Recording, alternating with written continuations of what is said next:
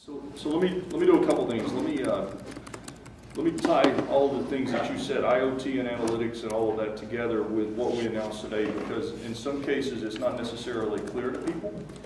But if you look at how IoT comes to life, we made an acquisition of Jasper like last month.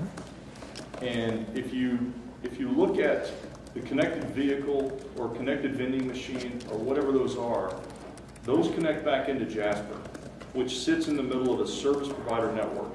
And we have great history and depth and partnerships in the SP space. Then what happens is there are APIs, and that data then gets moved back to the enterprise customer.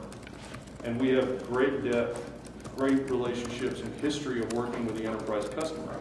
What that enterprise customer subsequently does is they have written applications that take that data and then analyze it to create a set of insights that allow them to take action on that. A simple example is I have a connected car, I have data coming back, I write an application, and then I send a notification to your phone that says your tires need rotating. Okay? So the fundamental issue is not many people can connect what we did with Jasper and what we announced today.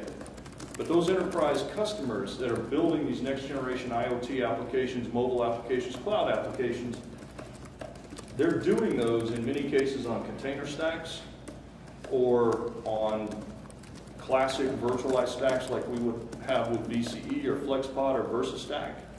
Or they could be building applications that are running on hyperconverged infrastructure like we announced today with HyperFlex.